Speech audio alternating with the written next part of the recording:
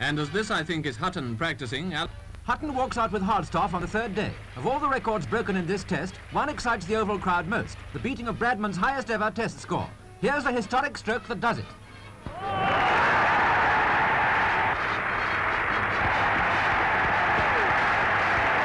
Bradman is first to congratulate Hutton.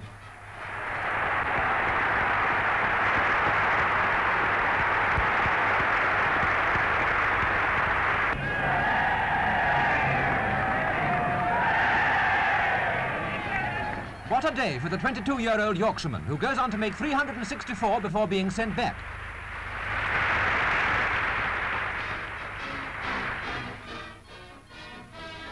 Bradman, trying everything, puts himself on to bowl, and the scorer puts up a little 8.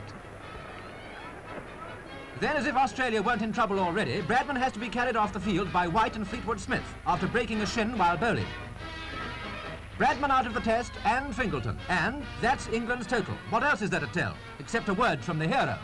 Today I think has been one of the happiest days of my cricketing career. I managed to beat Don's great record, and I must say I felt very pleased when I'd achieved it. And that's really all, for I don't suppose you want to see the 9 Australians' 2 brief innings. As you know, England win by an innings and 579 runs, amid the usual scenes of enthusiasm. But the last laugh is Australia's. They have the Ashes.